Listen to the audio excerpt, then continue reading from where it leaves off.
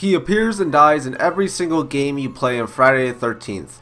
His body also spawns in on random parts of the map. I'm not really sure why this is, maybe it's for a dramatic effect, but we're going to be answering the true question: who is this counselor? And why is he even in the game? So there's a scene in Friday the 13th, the final chapter, where young Tommy Jarvis and his sister Trish are stuck in the middle of nowhere because their car broke down. While Tommy's busy working on the car, someone is quietly walking towards them. While Tommy is fixing the car and doing all the work, his sister is just there. Then before you know, a random man just jump scares the shit out of Tommy. We find out this man is called Rob Dyer, and he is out hunting for Jason Voorhees. So let me explain. There's a character in Friday the 13th Part 2 named Sandra, and she later gets impaled by Jason. Rob is the brother of Sandra, and he's in the woods looking for Jason just because he wants revenge and whatnot. They give him a ride back to their place, and Tommy shows off his, collection. Rob leaves and comes back when everybody's dead already. Rob and Trisha investigate the houses and find out that everyone's been murdered. Then Rob gets the brilliant idea of checking the basement for Jason. You broke rule number 1, Rob. Never check the basement.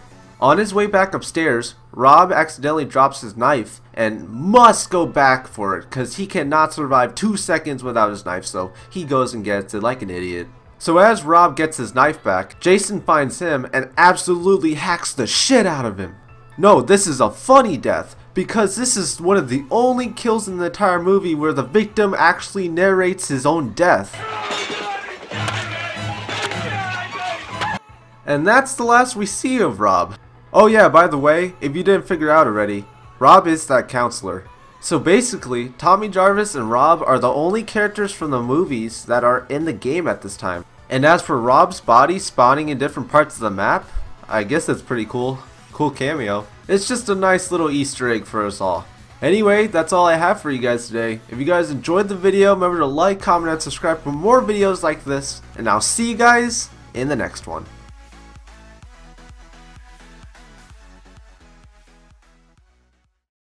I often sit and wish that I could just change my past. To think about you, Dad, there's so much shit that I could ask. Like, why am I still haunted by